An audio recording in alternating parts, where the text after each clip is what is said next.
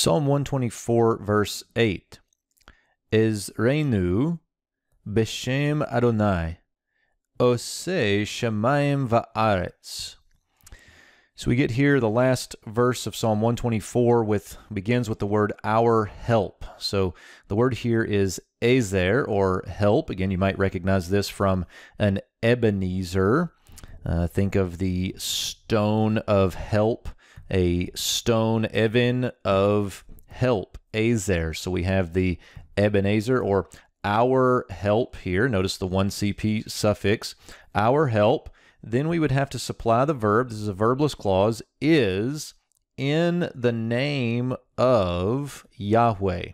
Our help is in the name of Yahweh.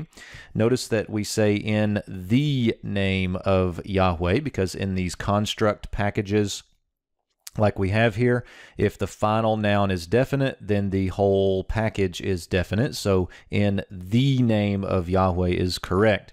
Our help is in the name of Yahweh. And if you remember this whole psalm, the idea has been, if the Lord had not been our help, we would have been overwhelmed and overcome.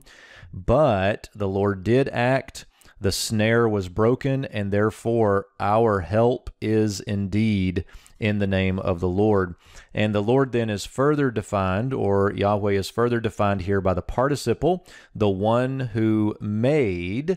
The verb is asa, and the participle form you can see clearly with the O in the first root letter, and then the sere here, ose, looks very much, in fact, a lot like kotel if you think about the paradigms for the participle.